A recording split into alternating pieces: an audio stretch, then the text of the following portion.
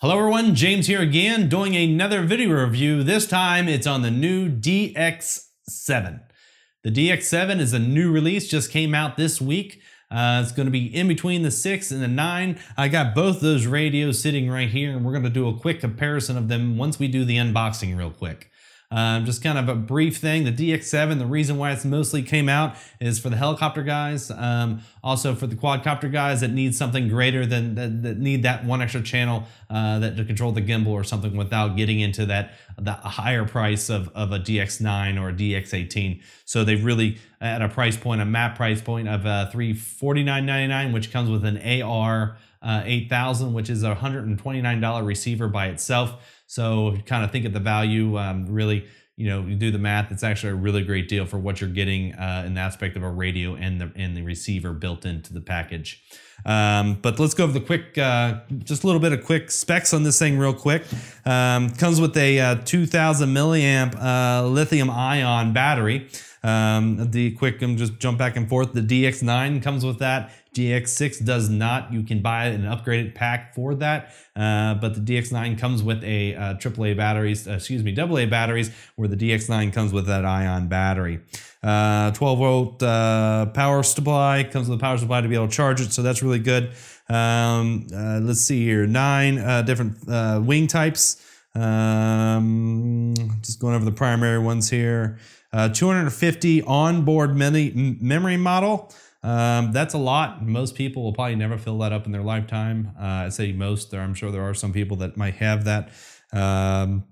DSMX software, wireless training link, which is a really huge thing. The wireless training link allows you to buddy box with the different type of radios that without having that tether cable anymore. You basically bind that radio to this particular one, and that makes that link for you. Telemetry support. You buy the telemetry module that allows you to send information back to the transmitter, voltage, airspeed, RPMs, G-forces. They've got a plethora of just sensors for this thing to be able to relay back down. Large backlit LCD display. We'll look at that closely in a second. Let's see here. An SD card reader. Does not come with a memory card. They did before come with memory cards. They just had a really bad luck with them. So it's just better to go buy yourself a smaller memory card. I recommend on the radios I had before, I'd recommend a 2 gig or smaller memory card. It's somewhat decent quality. I have run into issues with my DX9 to having problems with that when I did larger memory cards. It actually damaged it. So make sure you guys stay, if you do get this radio or get the other radios, make sure you stick with a smaller memory card. Let's go and unbox this thing real quick.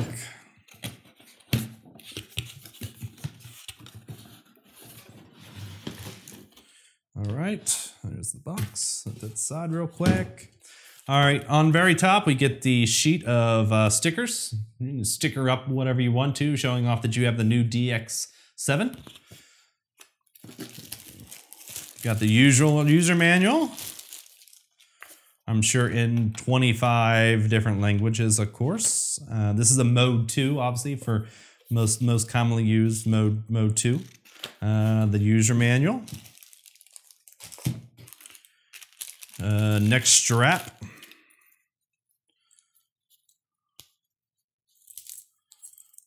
Nice little neck strap there.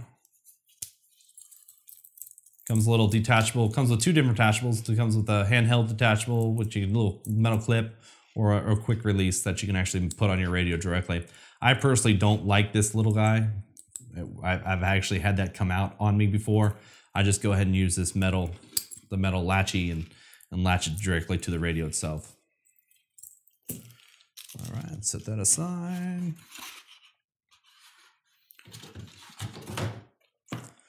All right, we have the transmitter charger. The charger that comes with it. Comes with all the different connectors on it.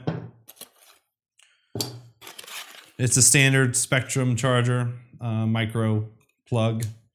You pick the connector, plug it into the wall. It comes with a little bit of instructions about the charger.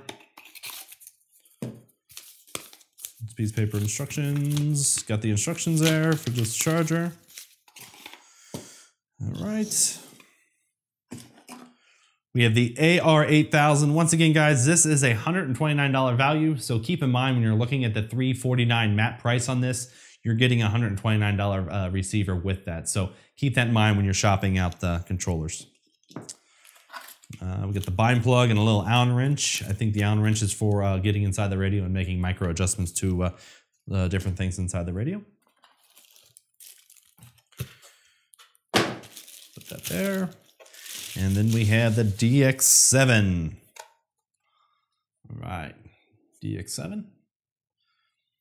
First impressions straight out of the box.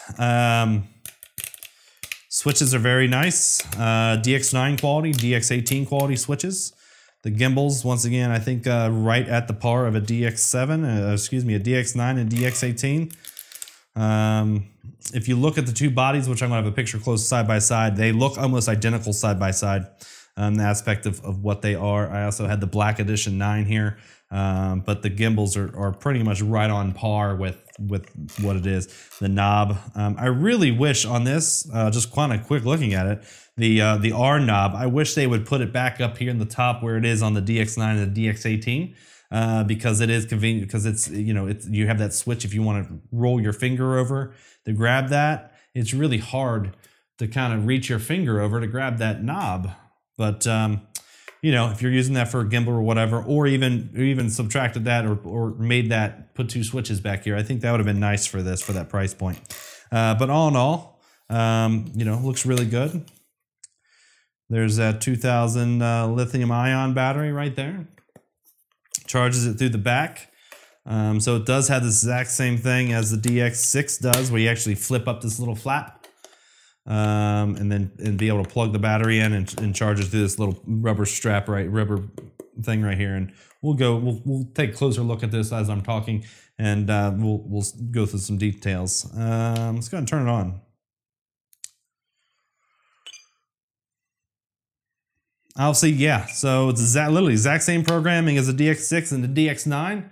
And the 18. What is nice about that is if you're out in the flying field and you have a buddy that, hey, it's like, you want to fly my plane, or hey, I want to buy this plane from you, you can actually, if he's got one of these radios, one of the newer ones, you can download the information off the SD card, transfer it, bind it, and just fly it.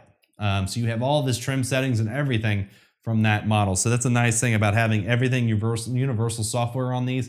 It makes it simple to be able to just transfer stuff off and on the radios. So yeah, that's really, really nice. But yeah, this is the unboxing of the DX7, brand new, just came out this week. Definitely, I think is worth the price point that they're asking at the $349 map price. But yeah, it's really nice compared to the DX7 or DX9. I think it's worth the money. I mean, if you're in the market of not spending, you know, $400 or $500 for a radio, the DX7 is where it's at. So appreciate it. Once again, thanks to our sponsors, hobbyohio.com. That's hobbyohio.com for allowing us to get this product and be able to evaluate it, touch it, and show you guys what's out there. Appreciate you stopping by. Comment, subscribe, and let me know how I'm doing. If you have any products out there that you want me to try to grab and do a review on, let me know, and I'll try to do that for you. I appreciate everyone watching. Have a great day.